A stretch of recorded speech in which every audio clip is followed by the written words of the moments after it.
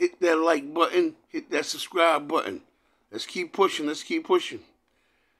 Eric Holder was in the holding pen awaiting to go to court before he was found guilty, and he was attacked by a Mexican gang member from a well-known Mexican gang.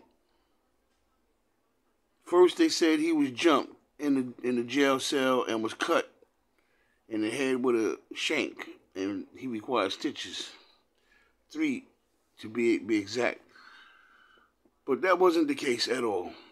The case was the guy was in the holding cell with Eric Holder because he too is in protective custody, and he's exiled from his gang and he fears for his life.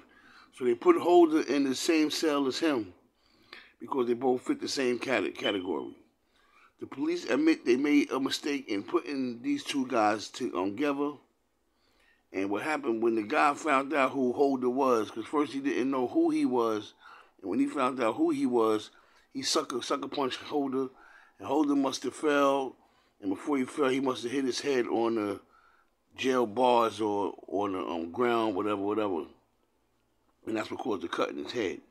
But the guy sucker punched him and knocked him out cold. When asked why he hit Holder, he said because he's a big Nipsey Hussle fan. So that goes to show you how many people do not like Eric Holder.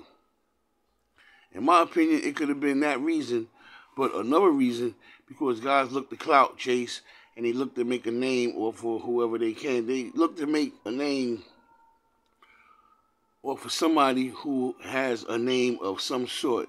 Eric Holder obviously has a name by being the person who killed Nipsey, and that's not very good to have because a lot of people want to get at him. So he's not safe in prison at all. So just like he was a shooter in the streets, he's going to have to become some sort of person while he's in jail too in order to protect himself. It's never safe when you have that kind of label tagged on you, and he obviously has a bad name on him. Once again, guys, y'all hit that subscribe button. Let's keep these numbers going up. Hit that like button, notification button, so when I come on, you will be notified and you can watch my video.